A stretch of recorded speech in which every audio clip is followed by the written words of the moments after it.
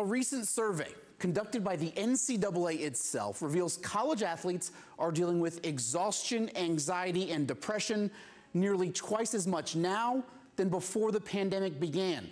Aside from the impacts of COVID-19, pressures from success, scholarships, and yes, even sponsorships have helped lead to a mental health crisis in college sports. First pitch. Houstonian Nicole Mendez, a two-time NCAA softball champion and an Olympian, has reached the highest levels of her sport. Nicole Mendez! And she knows it is not enough. As athletes, you know you will never be perfect, but you will die trying to climb that hill to reach perfection. The last part of Nicole's statement is tragically true. Several NCAA athletes have died by suicide in 2022. Including former James Madison catcher Lauren Burnett, who Mendez played against with Oklahoma in last year's Women's College World Series. Girls, these athletes, these people on college campuses are struggling. I wish I could say that I was surprised that we're seeing more of it. Kirsten Collins is a licensed mental health professional.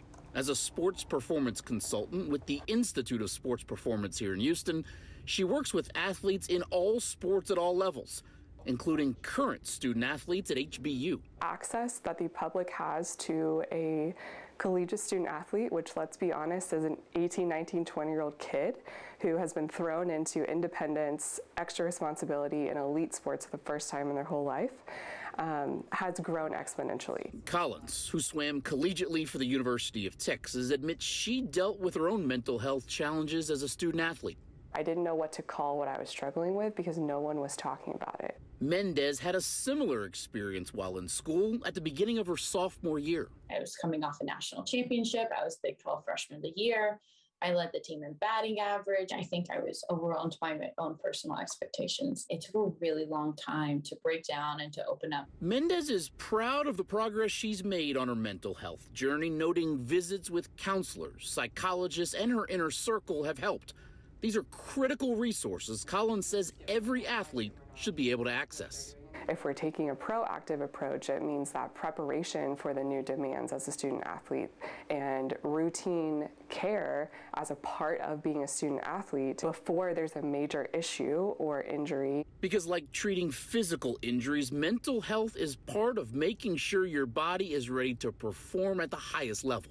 In order to be the best mentally, you have to be functioning at 100%. That survey we mentioned moments ago shows less than half of female athletes feel mental health is a priority for their athletic department. The NCAA Constitution mandates each school create an environment that reinforces the need for and encourages the availability of resources for physical and mental health concerns within athletics. I'm Adam Winkler, ABC 13 Eyewitness News.